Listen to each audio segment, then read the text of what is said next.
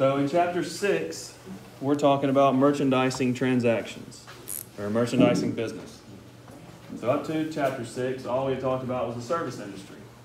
And last week we looked at the differences between the service industry and the merchandise industry. So if you own a store, and it's a merchandising store, which means you get your goods from other people, or you buy them from somewhere else, then you sell them in your store. Every time that you make a sale, you're going to have a cost that was associated with that sale. And we call that cost of merchandise sold. Sales is a revenue account. Cost of merchandise sold is an expense account. So every time that we record a sale, we also have to record the associated cost of the merchandise that we sold. Also, we introduced a new account, which was merchandise inventory. And merchandise inventory is an asset. And every time that we make a sale, we are selling an asset. So we have merchandise inventory throughout our store. Every time we make a sale, we have to take that merchandise that we sold off of our books. So in the service industry, whenever we performed a service, we would either debit cash or accounts receivable and credit fees earned. And then our transaction was through. Now, when we have a merchandising business, we said there's 2 journal entries that have to be made every time that we make a sale. So we still debit either cash or accounts receivable. And because we're selling goods, we're going to credit sales. So that records our revenue. But then we have to record the cost of merchandise sold. So we make 2 journal entries. In the second journal entry, we debit cost of merchandise sold because it's an expense. And to increase an expense, you make a debit entry. And then the credit is getting rid of that merchandise inventory that we no longer have in our store. Okay, so that's what we talked about last week. Then we also talked about if you allow credit sales, what is a way that you can encourage your customers to pay early? You guys remember what that was? What did we offer them? Discount? Yeah. So we said, normally your bill is due in 30 days, but if you'll pay it early, we'll give you a discount. And the credit terms is what that's called, look like this. And that says if you pay within 10 days, we'll give you a 2% discount. You don't have to pay within 10 days, but if you do, we'll give you that discount. If you choose not to pay within the first 10 days, then the net or the whole amount of your bill is due within 30 days. All right, so that's from vendors that we buy from as well as customers that are buying from us. All right, so we introduced that. Today we're going to talk about freight. So freight is shipping, charges for shipping. Every time that a purchase is made, unless you're physically in the store picking it up, freight is involved. Like if you buy something from Amazon, they have to ship it to you. If you buy something from anywhere online, unless you do a store pickup, freight is involved. Shipping is involved. So the terms of that sale are going to indicate when ownership transfers. So if I buy, let's say that we own a business here, and we're buying a machine from California. If you guys have your phones, if you'll put them up. If we buy a machine from California, when do we determine that we assume ownership of that machine? And that is laid out in the freight terms. So depending on which type of freight terms are chosen, we can either be held responsible or have ownership of that machine from the minute that it ships or when it's delivered to our store. Okay? And whoever has ownership of the item while it's in transit is obviously responsible for that item, so they are the ones that pay the freight cost. All right, so there's 2 different methods that we determine freight by. They're called FOB shipping point or free on board shipping point, and then FOB destination. And the title tells us when ownership transfers. So in FOB shipping point, ownership transfers from the seller to the buyer at the moment that it is shipped. Bless you. All right? So if ownership transfers at the moment that it is shipped, meaning that while it's in transit, the buyer has ownership, then the buyer has to bear the freight cost, or they pay for the shipping. All right, so the buyer bears the freight cost if the shipping terms are FOB shipping point. So in this case, whenever ownership transfers, as soon as it's shipped, it's FOB shipping point. This means the buyer pays the freight cost from the shipping point to their final destination, which store, house, whatever it is. Okay? So, if the buyer is assuming ownership while it's in transit, and the buyer is paying for the freight cost, then the buyer can include the cost of freight in their overall cost of inventory. So that means if a buyer buys a machine for $1,000 and they use FOB shipping point as the freight terms, so they're going to assume ownership while it's being shipped, and they charge $100 to ship.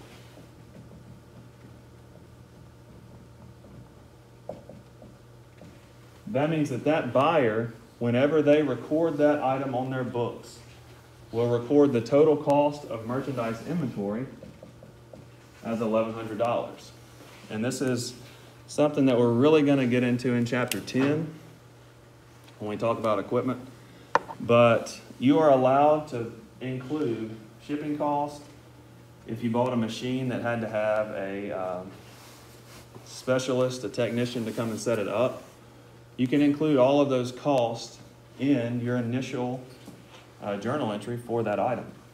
Okay? So such costs are part of the buyer's total cost of purchasing inventory and are added to the cost of the inventory by debiting merchandise inventory. So in saying that, shipping charges are always going to be paid in cash. Okay? So if we were recording this item right here, then we would debit merchandise inventory for $1,000. We would credit accounts payable. Then when we wanted to record the freight, we would debit we'd have another journal entry where we would debit merchandise inventory for $100, and then we would credit cash for the shipping. So the total amount that we would add to merchandise inventory is the cost of the item and the cost of shipping. All right, now they give us an example right here, and let's look at it. So it says to illustrate, assume that on June 10th, Net Solutions purchased merchandise as follows. So they purchased merchandise from Magnadata for $900. The terms are FOB shipping point. And then also they paid freight of $50. Okay. So whenever we look at the terms FOB shipping point, that means ownership transferred from the seller to the buyer at the shipping point.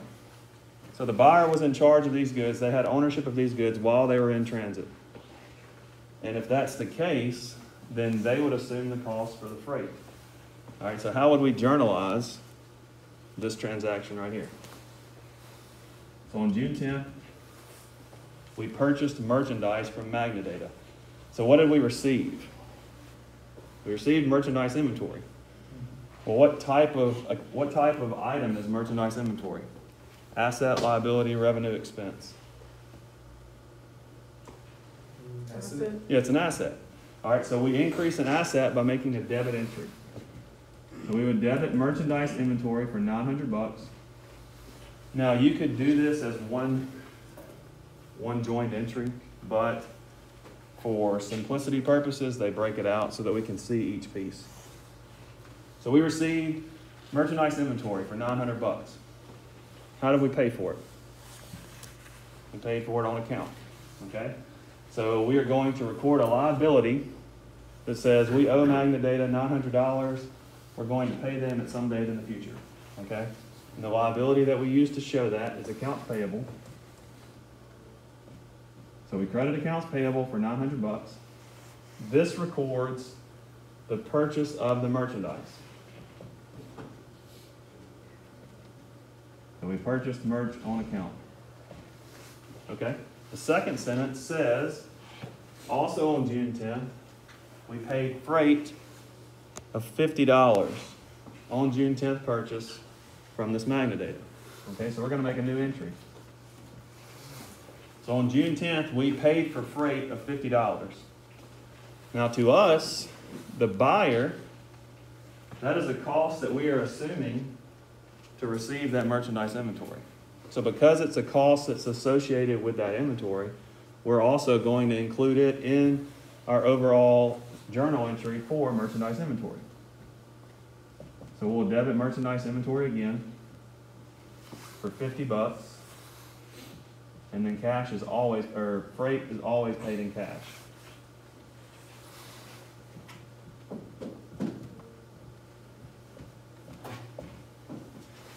Paid freight charges. Okay? Does that make sense? So under FOB shipping point, the ownership transfers from the seller to the buyer at the time it's shipped. So that means that the buyer has ownership as it's in transit. And if you're in ownership of the goods as they're being shipped, then you're responsible for them. And if you're responsible for them, you have to pay for it. So we can include that in our total cost of merchandise inventory. Okay, what's the other side? So the other side is called FOB destination.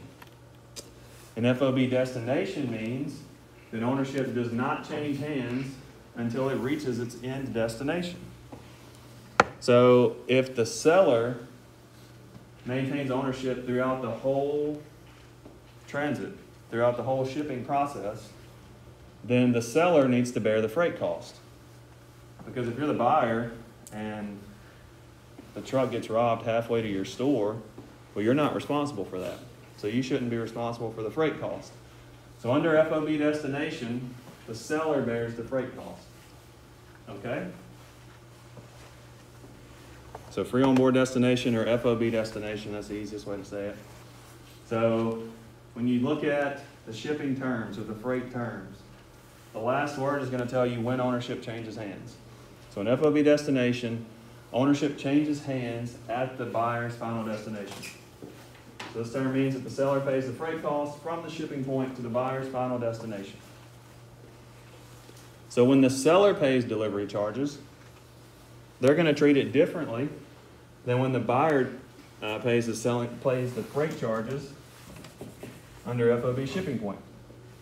So when the seller pays freight cost from the shipping point to the buyer's final destination, they're going to treat it as a delivery expense. That makes sense, right? If you're the seller and you're shipping out something to a buyer and you're paying for shipping charges, that's an expense to you. So we're going to treat it as delivery expense. Does anybody know what type of account that would be? I think guess what type of account is delivery expense? It's an expense. There we go. So yeah, it's an expense. So for us to record delivery expense, we would have to make a debit entry to record that expense. And then we would also credit cash because freight's always paid in cash.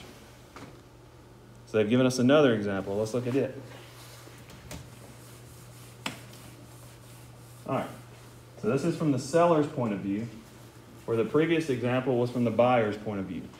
So one thing that you're going to have to make sure and look at when we're taking our test in 2 weeks, you want to make sure that you understand which side of the transaction we're looking at. So if you're looking at the buyer, you're going to treat things differently as if you're looking at the seller. All right, so in this case, we are looking at the seller's point of view. So it says on June 15th, we sold merchandise to this company on account for $700, terms FOB destination. Cost of the merchandise sold is $480. Then also on the 15th, Net Solutions, which is us, the seller, pays freight of $40 on the sale for that sale. Okay. What's the first thing that we would do?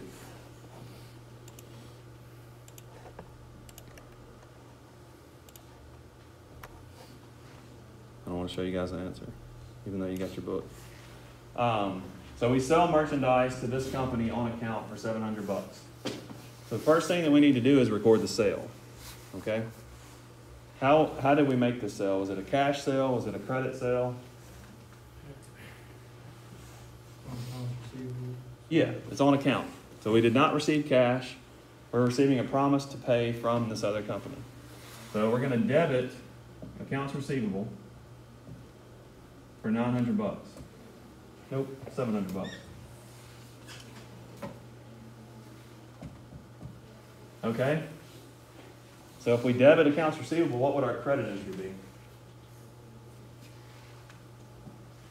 So what happened in this transaction? We made a sale, so we need to credit sales. So we would credit sales for $700.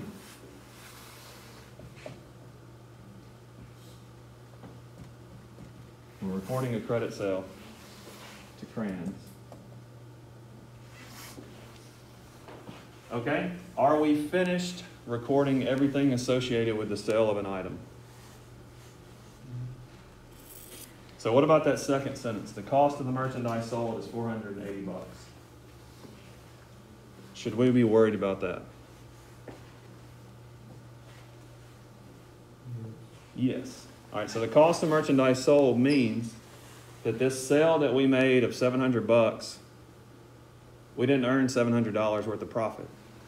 Okay, we had some costs that were associated with that sale, and we need to record those as well.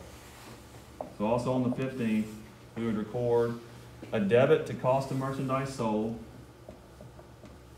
which is an expense.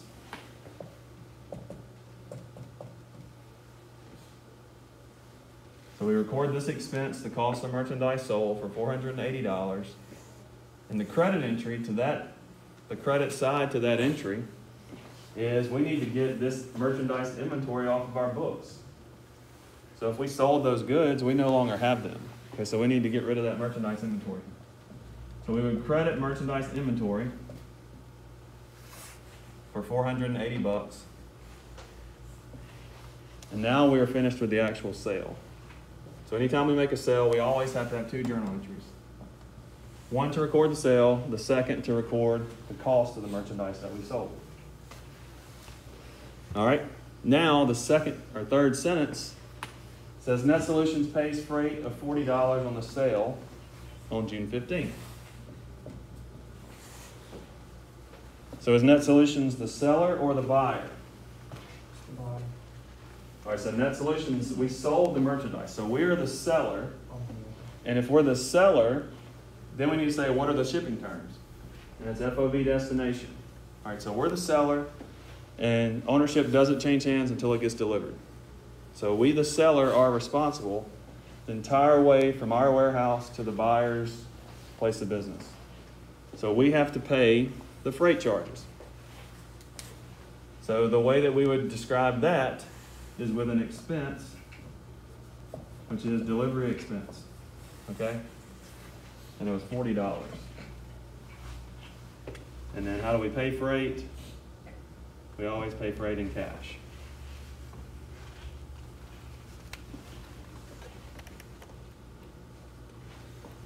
So you guys see that right there? So for like FOB shipping point, FOB destination, Mhm. the delivery expense journal entry always be the same, or put in the same way? If you're the seller, yeah. But, so cash will always be your credit. Well, it'll always be paid in cash, but depending on if you're the buyer or the seller, and then depending on if it's FOB shipping point or destination, that entry could change. So the buyer, does he just flip-flop? So we're about to look at that. But if you're the seller and it's FOB destination, it'll always look like that. Now, well, we'll get into that here in a second. All right, so right here. So this says the seller could prepay the freight even though the terms are FOB shipping point. So, like say with Amazon, you know, if you're an Amazon Prime member, you get free shipping. But a lot of times that shipping is baked into the price. So, you know, you may get free shipping, but it's a little more expensive than if you were to get it at Walmart or something like that, okay? So the seller might prepay the freight even though the terms are FOB shipping point. The seller would then add the freight to the invoice. So, you know, we looked at an invoice. Let's see here.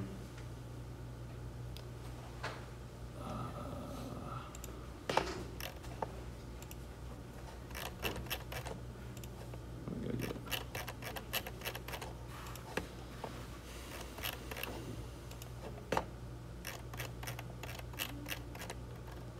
Where is it? Here it is. Of course, it's not going to show it all.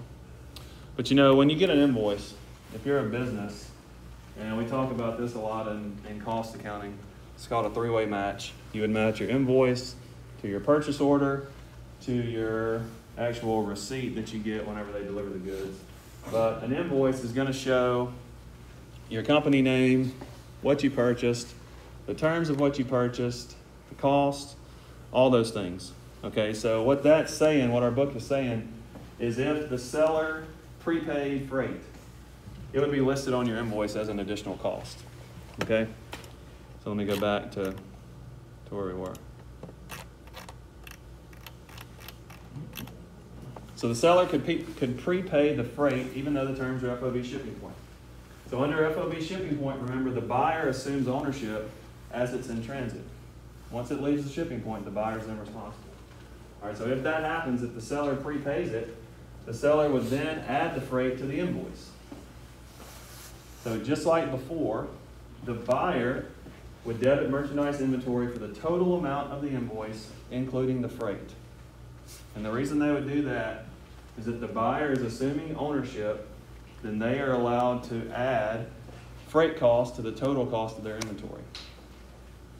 Any discount terms would not apply to the freight. So that makes sense. If you're paying $1,000 for items and $50 for shipping, and they give you a 2% discount on your items, you shouldn't expect to get a 2% discount on shipping as well. The discount would only apply to the actual inventory. All right, so let's look at an example that discusses that.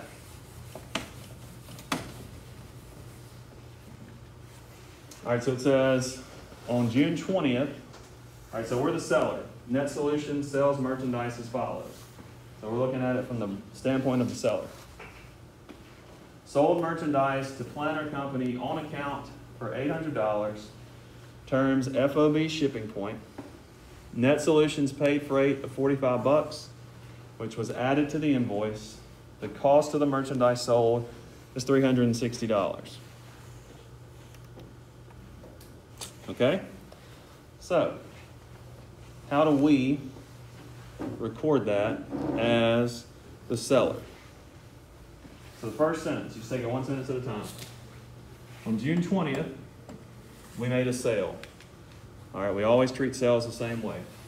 We always credit sales, and then depending on if it's a cash sale or a credit sale, we would either debit cash or debit accounts receivable. So we would debit accounts receivable because it says we made a sale on account. So debit accounts receivable for $800, credit sales for $800. Next, we have to take into account what was the cost associated with that sale. And they tell us that in the last sentence. So the cost of merchandise sold was $360. So we debit cost of merchandise sold, which is an expense. And we credit merchandise inventory, because we no longer own those pieces of inventory. We sold them to this buyer. Okay? So now the question becomes, what do we do with the freight? So we paid for the freight. So Net Solutions paid for the freight, and it was added to the invoice. All right, so the total amount of money that Planner Company is going to pay us is $845. It pays for the total of the merchandise plus the $45 in freight. All right, so the easiest way for us to record that is to make another debit to accounts receivable. for the $45 that the freight cost. Okay? Now we know that this is for freight, and we're going to write that in our description underneath the journal entry. But as far as journal entry purposes, the customer's still going to pay us just like when we recorded for the merchandise inventory. So we're going to debit accounts receivable because it's going to be paid by the customer, but because it's for freight, freight always gets paid in cash. Okay? So we would credit cash. Does that make sense? So this is the seller. Let's do the same transaction from the buyer.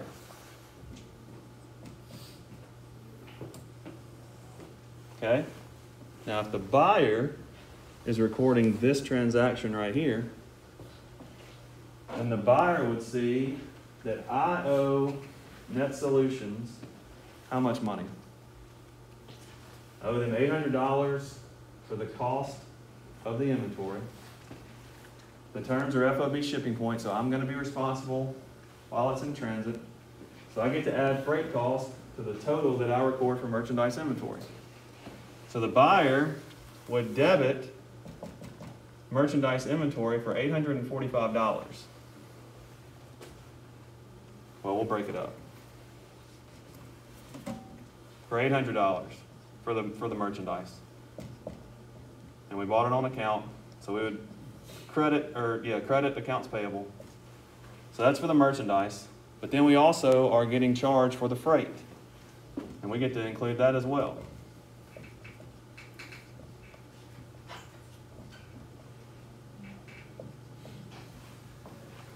So we paid for the merchandise, we paid for the freight. So that's what we would do on June 20th. And then whenever it's due, say in July, we would come back and write off this account payable and then pay them cash for $845. All right, so we're building up to you guys being able to record the buyer side and the seller side in one transaction. And that's something that you'll have to do on the test as well. But do you guys understand this transaction here? So we've looked at the buyer paying for the shipping charges. We've looked at the seller paying for the shipping charges with FOB destination. And now we've looked at the seller prepaying freight charges, even though the buyer was responsible. You guys with me? Luke, are you with me? All right, cool. Okay. So the main thing to look at in the freight terms is to determine who has ownership while it's being shipped. So under FOB shipping point, the minute that it ships from the seller's warehouse, ownership passes to the buyer. And if the buyer is responsible for it while it's being shipped, then the buyer pays for the freight. If the buyer pays for the freight and the buyer is responsible while it's in transit, they get to include that cost in their total cost of merchandise inventory. Now compare that to FOB destination. And in FOB destination, ownership does not change hands until it is delivered to the buyer. So if the seller maintains ownership throughout transit, then the seller pays the freight. And if the seller is paying the freight, then that's considered an expense to them. And if it's considered an expense, then they have to charge it or journalize it as such. So they would journalize it as delivery expense. All right, so let's look at this problem right here. I want you guys to help me work it out. And this is like our homework from the other day. I think Tanner had a question about it.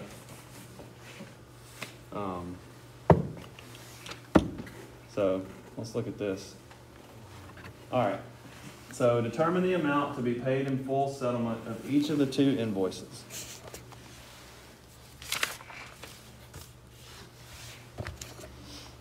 A and B, assuming that the credit for refunds and allowances was received prior to payment and that all invoices were paid within the discount period. All right, so let's look at these. Let's look at A first. All right, so in A, we bought merchandise of $4,500. So we have merchandise, freight paid by the seller, freight terms, and then credit for refunds and allowances. So if we bought $4,500, but we sent $800 back. All right, now we have to look, were we given any kind of discount? And the answer is yes, 1% discount. So we actually paid for 99% of our goods. All right, so that means that we actually bought $4,495. No, that's not right. It's $4,455. And then we sent back $720, or no, $792. All right. So the total amount of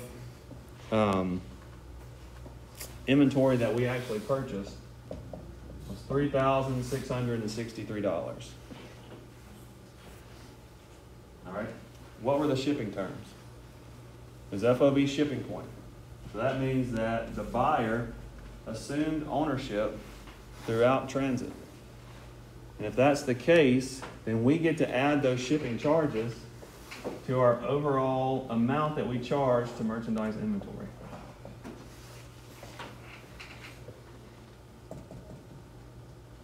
So the total amount for part A that we would journalize to merchandise inventory is $3,863.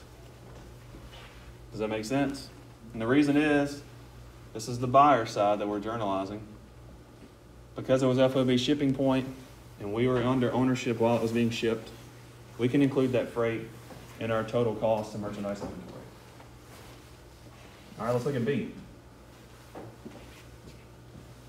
So in B, we bought $5,000 worth of goods, but we sent back $2,500.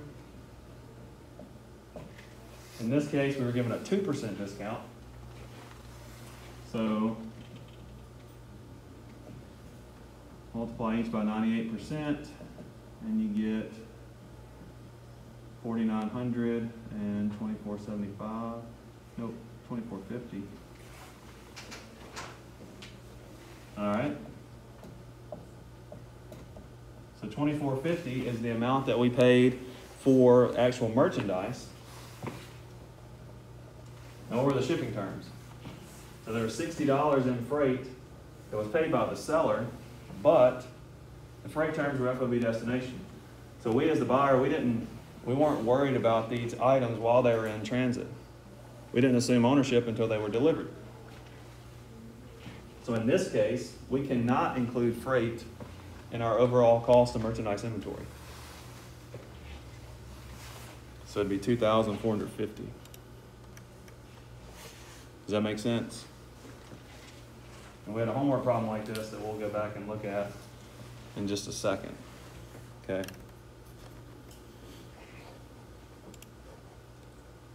All right, any questions about freight before we move on? All right, so let's look at 6.2e. So recording merchandise inventory transactions. All right, now remember last week we said there's two different inventory systems that companies can have. Perpetual inventory system or periodic. The perpetual system records every purchase and every sale, so at any point during the month, you can know exactly how much inventory you got on hand. The periodic inventory system is only updated periodically. So all purchases are recorded because we have to journalize purchases, but sales of inventory or reductions in inventory are not known until the end of the month when we do an inventory count. Okay? Now for our purposes, we said all of these companies will use a perpetual inventory system, which is probably true of America today because it's a lot easier to keep up with that stuff on computer than to have employees doing it. All right, so this 6.2e is going to take recording a merchandise inventory transaction and look at it from the buyer side and the seller side. Okay? So when we look at, so this is from the seller side. When we look at merchandise inventory, and this is a T account right here.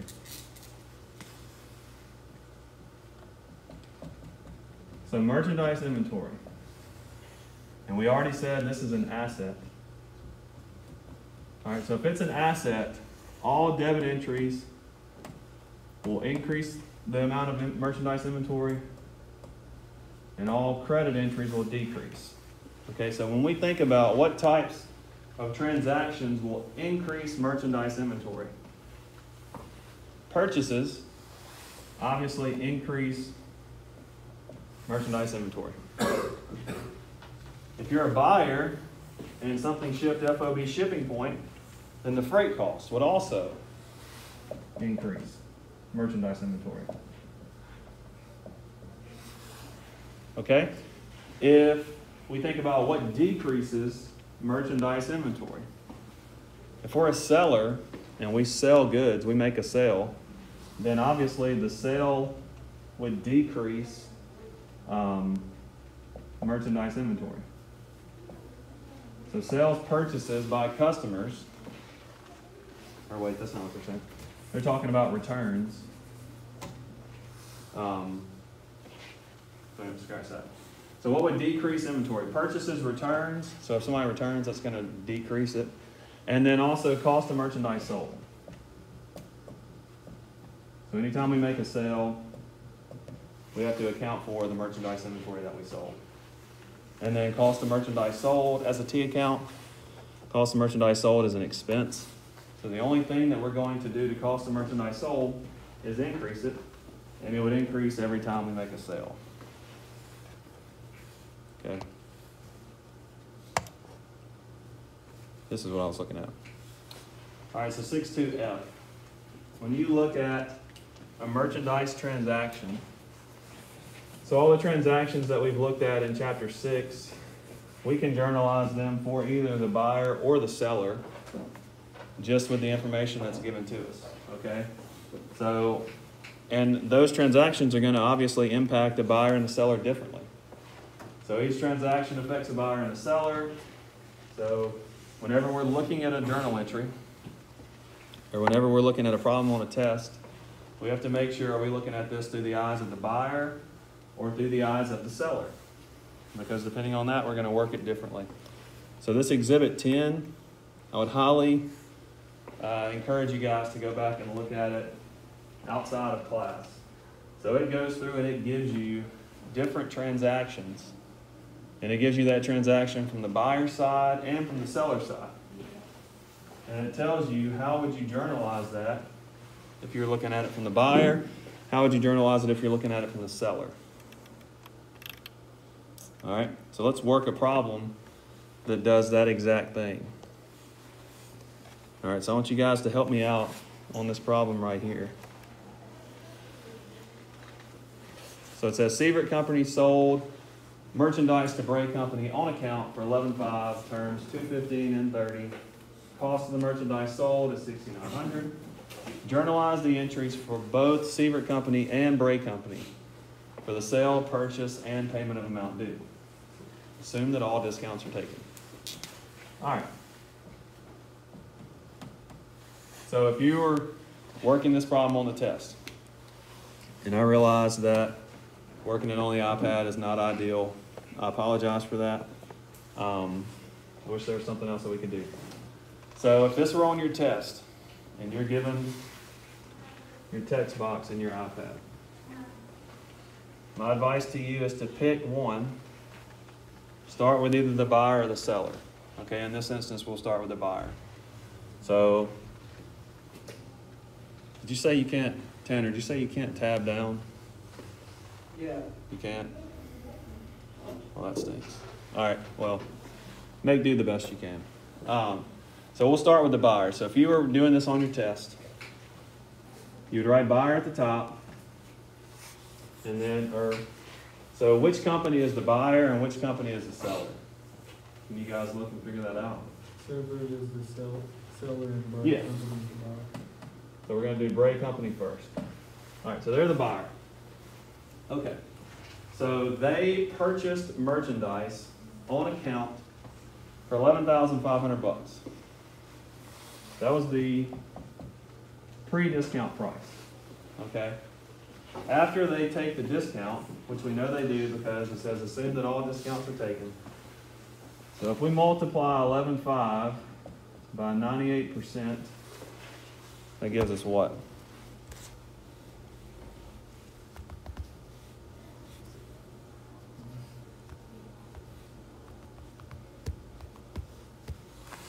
$11,270. Okay.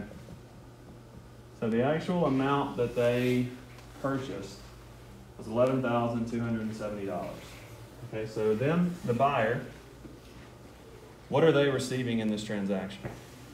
They are actually receiving merchandise inventory. So we would debit merchandise inventory, and then how did they pay for it? Try again. Account. So yeah, we'll set up an accounts payable, a liability for $11,270. Okay, if you're the buyer, are you interested or worried about the cost of merchandise sold? No, we're just worried about the price that we have to pay to purchase those goods. Okay, so for the sale, the buyer obviously doesn't worry about that. For the purchase, we just journalized the purchase. Now we have to journalize the payment that we owe. Okay, so that would be the first journal entry. The second journal entry would be us paying this amount off. Okay, and to do that, we would debit accounts payable for the amount that we owe. So we're writing off, or we're paying off this liability. And then how would we pay that liability off? With cash. So if you're the buyer in this circumstance, you would make these two journal entries to record your transactions. Okay, now if we're doing it from the seller's point of view, it's a little more involved. Okay, now Sievert Company, so they sold these goods to Bray. So on the date of sale, how would we record that sale? For the cost of merchandise, or? Well, we'll make that eventually, but all right, so for the initial sale, we know that they bought it on account. So we would debit accounts receivable for $11,270, which we know is $11,500 with a 2% discount. For the sale? Yep, because we made a sale, we're going to credit sales. Now, if you're the seller, you are worried about how much your merchandise cost. So the cost of merchandise sold of $6,900, that plays into exactly what we need to know as the seller. So we have to record that cost of merchandise sold. So our next journal entry would be to debit the cost of the merchandise sold, and then also to credit merchandise inventory, because that inventory is no longer on our books. It's no longer in our store, so we don't want it showing up on our balance sheet. Do you still have to add the 2% in there? So the 2% it doesn't apply to the cost of merchandise sold. Okay. So think about it like this. If you go in and you buy a shirt, let's say you go and you buy a $100 shirt from a store, okay? And they give you a 2% discount. Does that discount change what they actually paid for the shirt? No, so their costs are set.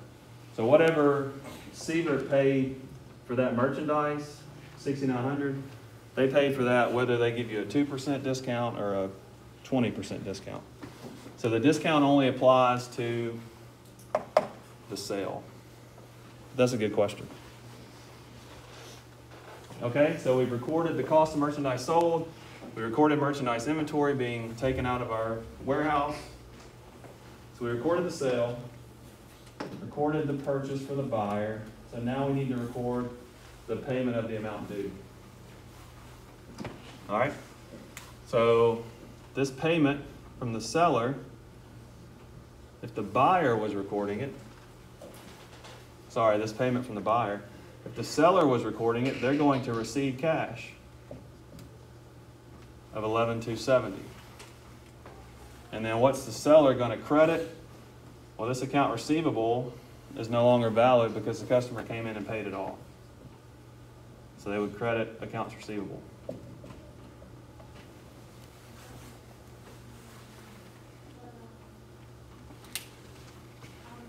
Does that make sense? So same transaction from the buyer side to the seller side. Any questions?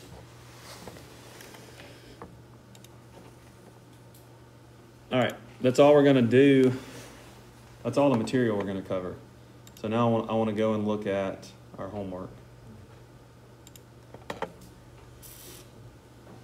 And I'll answer Tanner's question a week later.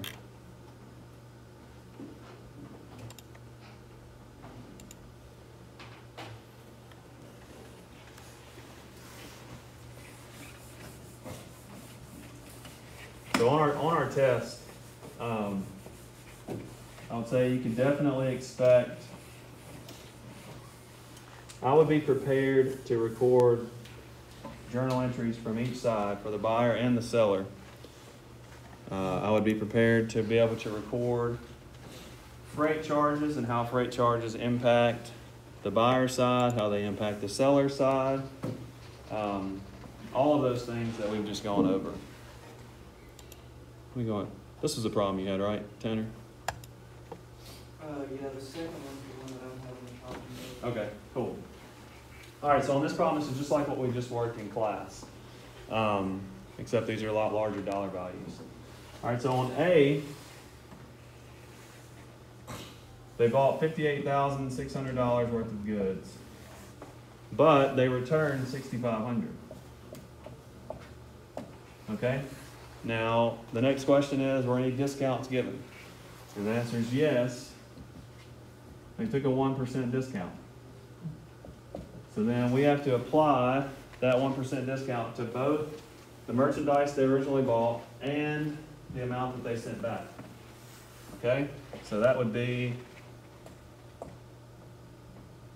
$64.35 and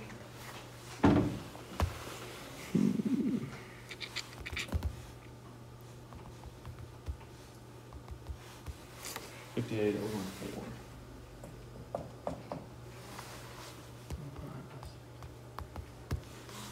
So $51,579 is the amount that they actually paid. All right. Now, what are the freight terms? Freight is FOB destination. So under FOB destination, who maintains ownership while the goods are being shipped? Seller or the buyer? The seller. Ownership does not transfer until it reaches the destination. So in that case, if the buyer does not have ownership while it's being shipped, they can't charge freight. They can't count freight as additional merchandise inventory. And the question is, determine the amount to be paid in full settlement of each of the two invoices. So for part A, that's all they would have to do. $51,579. I think that's right. Check my work. Yeah. Okay. So that was part A. So the buyer does not include freight because they didn't maintain ownership while it was being shipped. All right, so now let's look at B. B says that they bought $73,100 worth of merchandise, but they sent back $3,900. Okay? Were they given a discount? The answer is yes. It's a 2% discount. So that means they paid for 98%.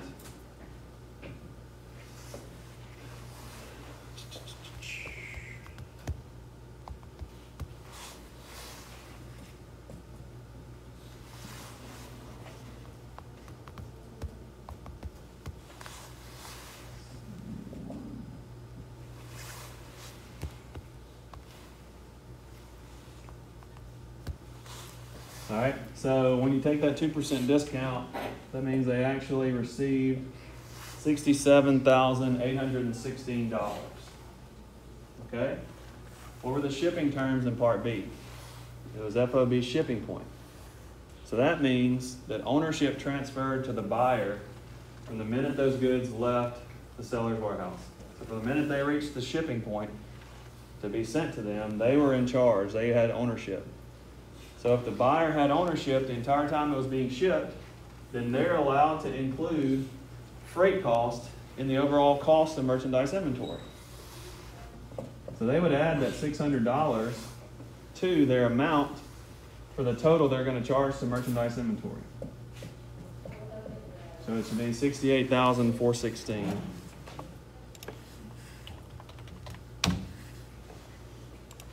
Does that make sense? Okay. I guess I just didn't make it right. So originally what I was doing was, work on the others, Yeah. was just doing, like, for the first one, 58,600 minus 6,500, and then doing all of that as the discount, together, and. But not including shipping? Yeah, not including shipping. Yeah. So yeah, I figured that was where your mistake was. I didn't add shipping, and Yeah. that was my mistake. So any time it's FOB shipping point, even if it's paid by the seller, so that doesn't make sense. I mean, that doesn't matter, sorry. Even if the freight is paid by the seller, because it's FOB shipping point and the buyer maintains ownership while it's being shipped, you're allowed to add those shipping charges to your overall cost of merchandise inventory. So when it says FOB destination, you don't add it. Yeah, because you don't have ownership of it until it reaches your warehouse. Okay. So you're not worried with the shipping term or the shipping charges or anything like that, because if something happened, it's not your responsibility. Okay, it's a good question. All right, let's see here. Did anyone have, I want to look at, let's look at this one right here. Okay. So this is a problem where we journalized both the buyer and the seller. Okay. So in this, so it says Statham Company sold merchandise to Bloomingdale Company. So we already know that Statham is the seller and Bloomingdale is the buyer. You guys like that? They made it easy. The S for the seller, B for the buyer. So they sold it on account for $147,600. Terms FOB shipping point with discount terms of a 2% discount if it was paid within 10 days, no discount if they took the full 30 days. The cost of the merchandise sold is $88,600. Statham Company paid freight of $2,400. Assume that all discounts are taken. Now, I could give you this exact question right here and just give you these couple of sentences. And from that, I could ask 7 or 8 different questions. Okay? So, hopefully, even if you guys understood it, this would be a great problem to go back and rework. Because it kind of encompasses everything that we talked about with chapter 6. I could ask you, how much did Bloomingdale Company debit for merchandise inventory? I could ask you to journalize just the seller, the transactions with the sale, purchase, and payment due. I could ask you to just journalize the buyer. So this problem has everything. All right, so let's work it out and make sure that we all understand what we're doing and why we're doing it. All right, so part A for Statham Company, which we've already said is the seller, journalize entries for the sale, purchase, and payment of amount due. The amount does not require an entry. Leave it blank. All right. So for the sale, what would we journalize for the sale? Let me go and do this. Pull this up.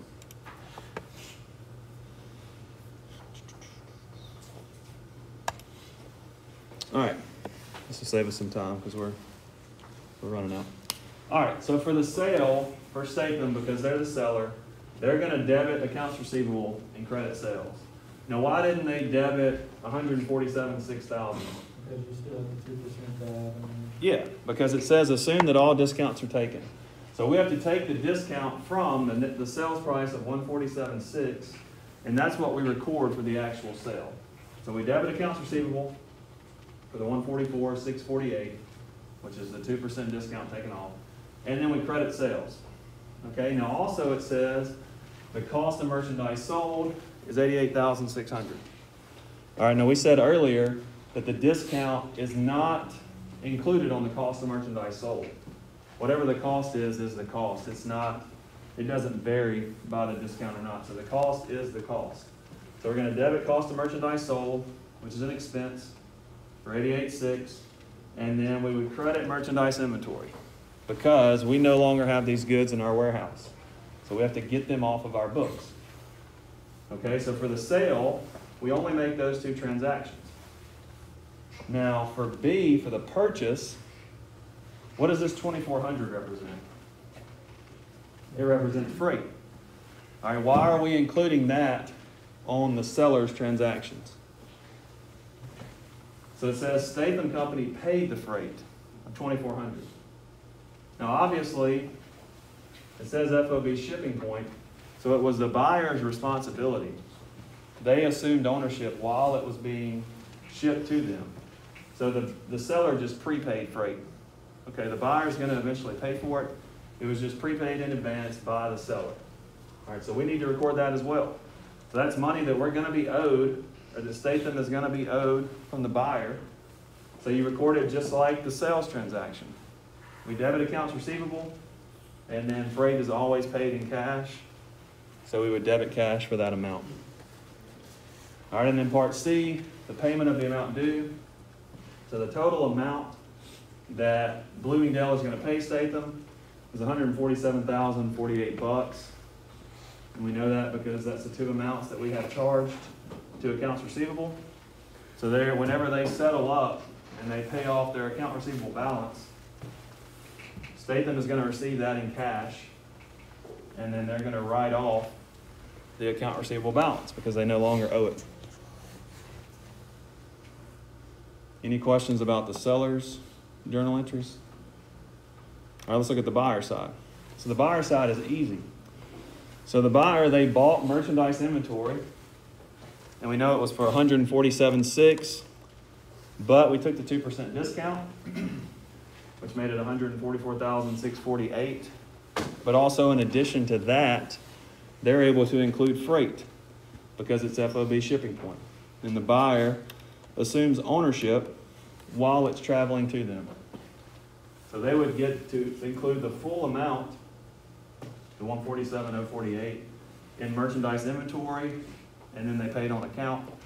So we would debit, or we would credit a liability, accounts payable for the $147,048. And then they're not worried about the sale. They don't have to journalize cost of merchandise sold. So the only thing they have to do is turn around and pay that back. Pay the liability off in a few weeks. So they would debit accounts payable and then credit cash. So obviously the buyer side's easier. What's up? What did you say on the second one, part A? Like the Right here? Number. The 147,048? 147,048. Yeah, the reason is, let me make it bigger.